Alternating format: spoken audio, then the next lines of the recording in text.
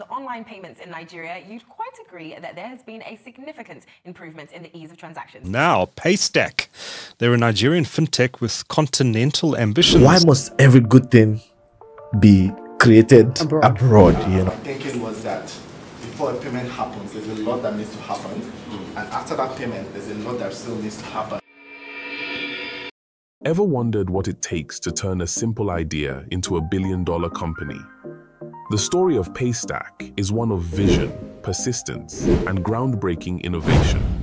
In 2015, Shola Akinlade stumbled upon a game-changing discovery that revolutionized online payments in Nigeria. But what started as a small experiment quickly snowballed into something far bigger than anyone could have imagined. Join us as we explore the story of Paystack's rise to the top and the relentless drive that fueled one of Africa's most successful fintech ventures. Shola Akinlade was born in Lagos State, Nigeria, and came from a comfortable family.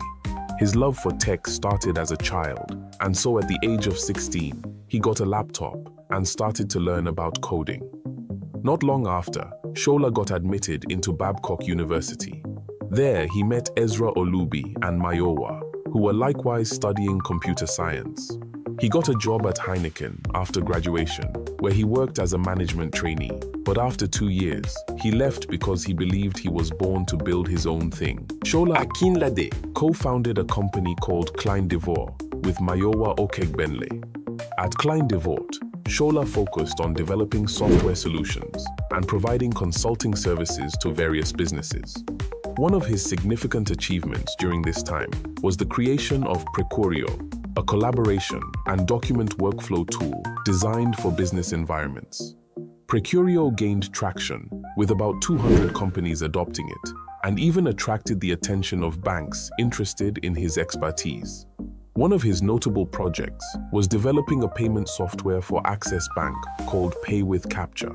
This project was pivotal, as it eventually inspired the idea for Paystack. Banks, and I just thought about it. I said, wow, I might be this might be an opportunity for me because I've built software before, and now I have some access. So I said, let's try it. Having acquired some experience from building softwares for banks, Shola decided to start some underground work on Paystack. Although Paystack wasn't live then, and had only about 300 customers on the waitlist. In 2015, Shola sent an application email to Y Combinator for the first time, and the application was rejected. A few months later, he reapplied and was invited for an interview. It was during this interview that a mentorship bond was formed between the Chief Executive Officer of Y Combinator, Michael Siebel, and Shola. Michael was pleased with Shola's goals, but wasn't comfortable with the fact that it was only Shola who was anchoring the startup. Michael introduced the idea of a co-founder, someone to work with him on the startup, because it was one that requires a strong partner to ensure the goal is achieved. This led to Shola bringing Ezra on board as a co-founder. Ezra Olubi, born on November 12, 1986, in Ibadan, Oyo State, initially dreamed of becoming a pilot, but later developed a passion for programming. While attending Babcock University, he participated in the annual computer science exhibitions, where his coding skills earned him the title of Programmer of the Year and a lasting friendship with Shola Akinlade. In 2007, Ezra created SoftPurse, a product that allowed users to add money to a digital wallet via airtime, attracting around 10,000 customers. In 2010, he built the first version of Ayowo at Softcom. He went on to work at various software companies, including Delivery Science, where he served as Chief Technology Officer in 2014. However, by mid-2015, the company was in financial trouble, and Ezra left due to unpaid salaries. Ezra then joined Shola's company, Klein Devort, where he had been following Shola's progress with Paystack. When Shola offered a partnership, Ezra quickly agreed, moving in with Shola to focus on developing Paystack together. After the interview with Y Combinator, successful applicants are notified of their acceptance into the program. Once accepted, Y Combinators usually hosts 3-month mentorship programs where various startup founders get to meet each other, attend workshops, and refine their pitches. Y Combinator has funded about 3,000 startups, including Reddit, Airbnb, Stripe, and many others. When Shola received the news that they had been accepted, he was elated because Y Combinator was one of the biggest startup accelerators, and it was also an avenue to meet with investors. They became the first Nigerian company to be accepted into Y Combinator, and they also received a funding of $120,000. Shola shared the exciting news with Ezra, knowing that they were about to take on a significant responsibility. Understanding the magnitude of the opportunity ahead, they decided to leave a day before their crucial meeting in the United States to prepare themselves fully. They recognized that the meeting could be the pivotal moment Paystack needed to propel them towards success. In January 2016, Shola and Ezra arrived at San Francisco. They met various startup founders and saw amazing inventions. In Shola's words, "We saw a company that makes white shirts never to be dirty." There were also 2 women who created bras that could cure breast cancers. And when people saw us, they were like, "What are you guys building?" And we were like, "We are building payment." Stripe had already built something of that sort 8 years ago, and they felt a little ashamed.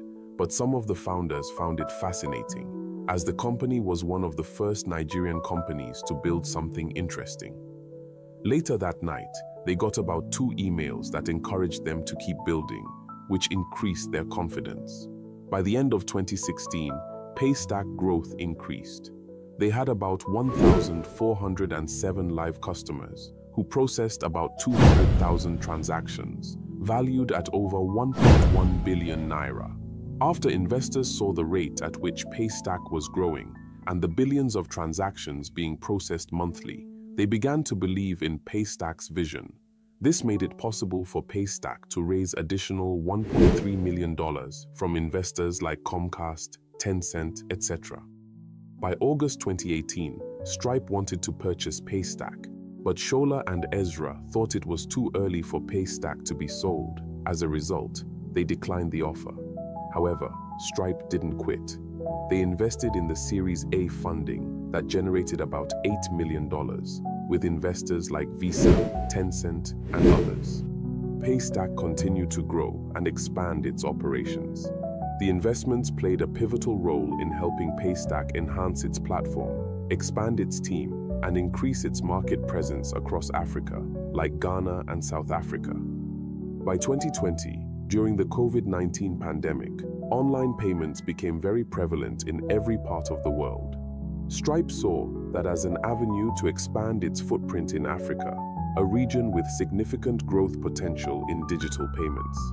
Paystack's established presence and expertise in the African market made it a strategic fit for Stripe's expansion plans. Stripe came with an offer for Paystack for the second time. They made their intention of wanting to purchase Paystack.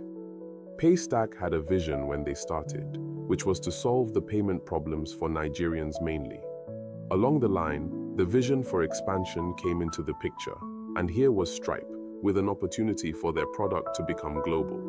They saw the benefits the acquisition would bring, so Shola and Ezra agreed to sell Paystack for $200 million. Paystack became the first Nigerian startup to be sold at such an amount. The acquisition was celebrated as a significant milestone for the fintech industry in Africa. Paystack's journey has inspired a new generation of African entrepreneurs, showing that with the right idea and execution, it's possible to build world-class companies from Africa. Even after the acquisition, Paystack has continued to operate independently, expanding its services and growing its market presence across Africa. The Paystack story is one that shows the importance of problem-solving and attention to customer needs, not just one for fame or the pursuit of wealth. By paying attention to customer needs, one can create an impactful and sustainable business.